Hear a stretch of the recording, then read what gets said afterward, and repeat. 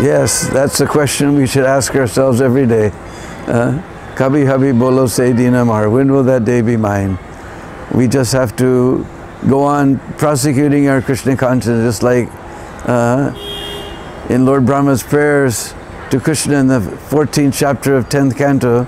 He said, Satenu kampa susubikshamana bhujana evatma krite vipakam ridvag vapavi hridayam namaste jiveta jo mukti pade sadaya bhak.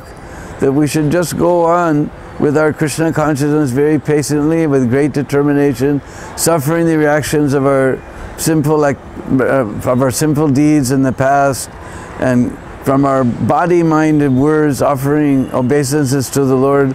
We should just, for that person who lives his life like that, Jiveta jo mukti pade sadaya bhak.